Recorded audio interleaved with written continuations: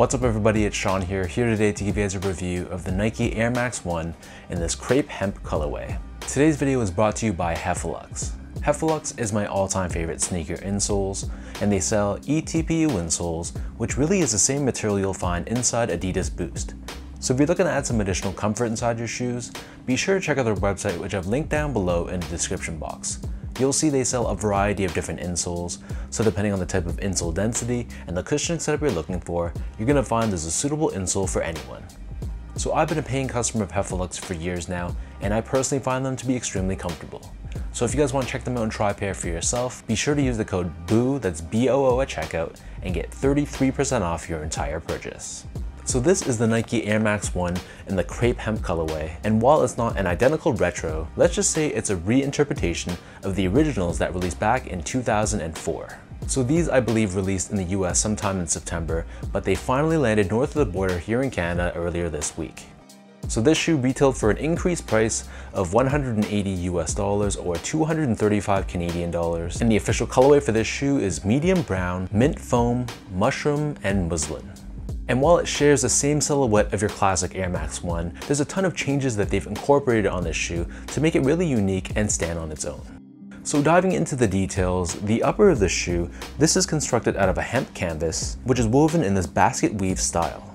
When you compare this to the originals, the pair from 2004 was crafted out of burlap, which gives it much more of a distinct appearance compared to the 2022 counterpart. Right above this, on this U-throat area of the shoe, this panel here, I'm not 100% certain what this is made out of, but it almost feels like a textured suede material, which sort of has a bit of a rough texture to it to the touch.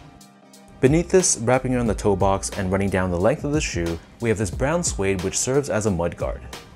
Above this, on the quarter panel, we have a light brown colored nubuck, and overlaid on top of this, we have a leather swoosh, which is done in this pale teal sort of tone. And covering the top two eyelets, we have this off-white or sail colored nubuck, and the eyelets themselves are constructed out of a brown colored TPU. Next to this, wrapping around the top portion of the ankle collar area, we have more of that canvas material, and then beneath this we have that light brown nubuck, and we have Nike Air embroidered in the center in that same mint color. When you compare the colors on the shoe to the 2004 version, I feel like the contrast on this year's version is much more pronounced, whereas for the 04 version, the difference in color between that burlap and the suede mudguard wasn't nearly as distinct, and the overall shoe seemed a little bit lighter as well. Either way though, turning our attention back to the front, so in terms of laces, these only come with one lace option, and they're just your standard flat style lace in white. Underneath this, we have a tongue constructed out of that same hemp canvas material, and at the very top we have the square tag with Nike Air Max branding. The back of the tongue and the interior of the shoe, this is lined in a light tan colored textile, which has a very silky smooth feel to the touch. And then as for the insoles, these come with their standard foam line insole, and we have Nike Air branding stamped on the heel. So the upper of these Air Max 1s sits atop this full-length polyurethane foam midsole. The midsole is painted in this off-white or sail color, and we have this window on the heel exposing the Nike Air sole unit that's found within the midsole, and in this case the Air unit itself is done in that same mint green or teal sort of tone, matching the color of the swoosh. Finally, turning this pair over to the bottom, so the outsole here, when you compare this to the 2004 version, where they actually use a genuine crepe outsole, for this year's version, because of durability issues, this rubber outsole is more of a simulated or inspired crepe outsole, which definitely makes it more durable than the OGs, but it also makes it not as soft and potentially not as comfortable as well. So that breaks down the look and the construction of these Air Max 1s, and for those wondering about sizing, so I personally found that for the past handful of years, Nike Air Max 1s have fit much more true to size compared to maybe 10 years ago. So historically in the past, I've consistently went up to a 10.5, which is a half size up from my true size 10. But in more recent years, I've been able to go true to size with no problems. So in the case for this pair, I got these in a size 10, and I feel like they fit a little bit more snug than most of my typical Air Max 1s that I picked up in the past few years.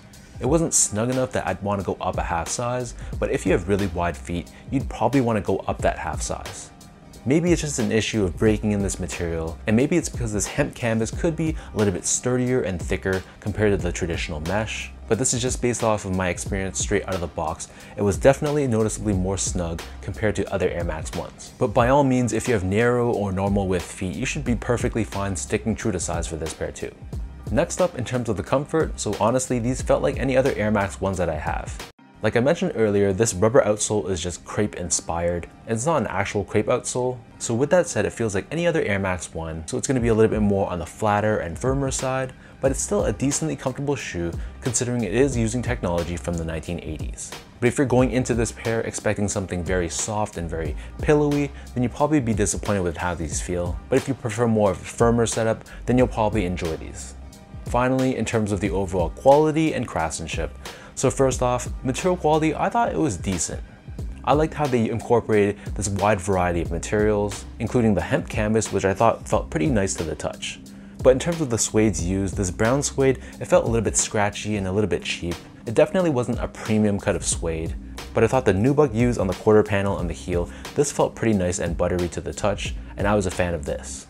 But in terms of the build and the craftsmanship on this pair, so I thought it was pretty inconsistent in terms of pair-to-pair discrepancies. I had to go through a few different pairs until I found a left foot and a right foot that I was happy with. There were issues ranging from the different size of mud guards, the inconsistent shape on the toe box, and even the stitch job on the heel was a little bit crooked on some of them. So it was definitely not Nike's best work, and that's a little bit disappointing considering we're paying a premium price for this shoe compared to the standard Air Max 1.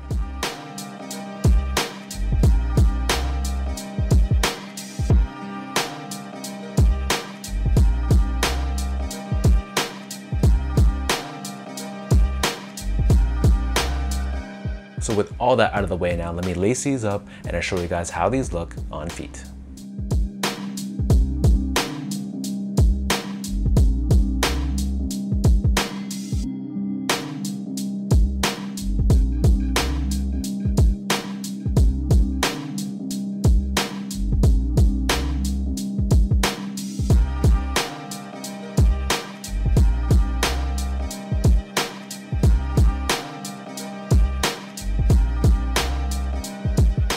All in all, so while I wasn't completely in love with the quality of the materials, and the craftsmanship honestly could have been a lot better, what I am a fan of is the overall colorway and the use of the different materials. I think this is just a beautiful looking shoe, and I'm a big fan of this overall colorway.